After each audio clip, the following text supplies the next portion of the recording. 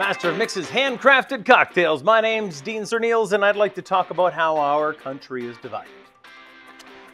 Not politically, however, between bourbon and brandy when it comes to the old-fashioned.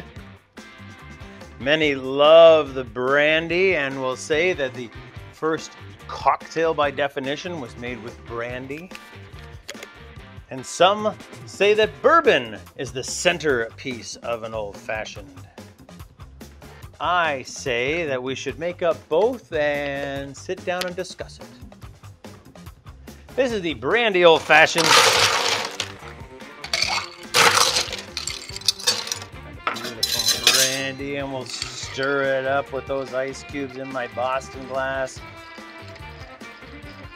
Look at those beautiful golden colors and those hues coming through the ice cubes.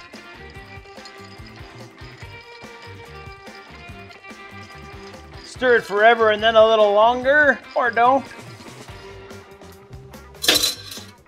This is a julep strainer, which should be on top of a glass. If you're going to strain from the glass, you should be using a julep strainer to look all fancy and such. Here I have a couple of ice balls, creating less surface area for my cocktail. It's nice and cold already. And orange and cherry.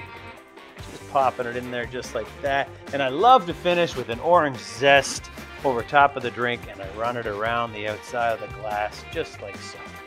Very good. There it is, the Brandy Old Fashioned.